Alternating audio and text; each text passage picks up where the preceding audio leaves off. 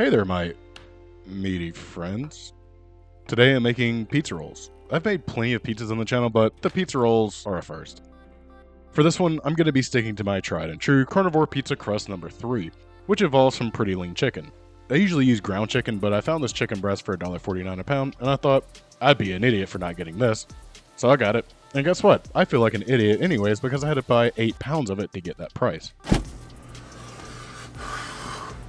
Hey, my second book's out right now. You should go check it out. It kind of looks like this right here. Have it on paperback and Kindle. You can get it for free if you join my Patreon. You know, you don't have to join, but if you want the book, it's available for you.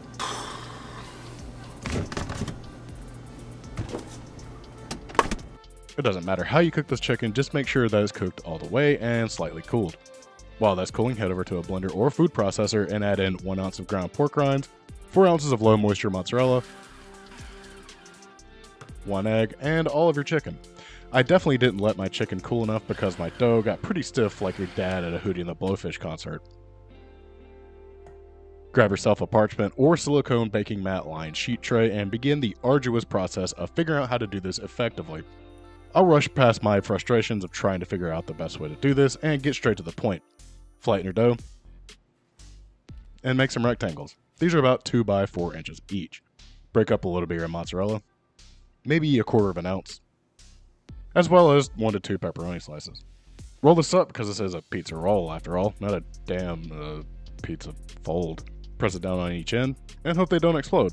But now that I'm writing this, I think that it exploding would make them more legitimate pizza rolls. Anyways, throw them into an oven at 350 degrees Fahrenheit for about 12 to 14 minutes or until they're golden brown. You can microwave these, I suppose, if you're an animal, but please don't. They kind of exploded and look somewhat legitimate. I'll let them cool off for about 5 minutes before going in for the taste. Okay, it's been 5 minutes and let's get some sexy shots for the thumbnail. Oh yeah, that's what I'm talking about. And for the bite, oof, that's hot. My only complaint is the dough is a bit too soft, but delicious otherwise.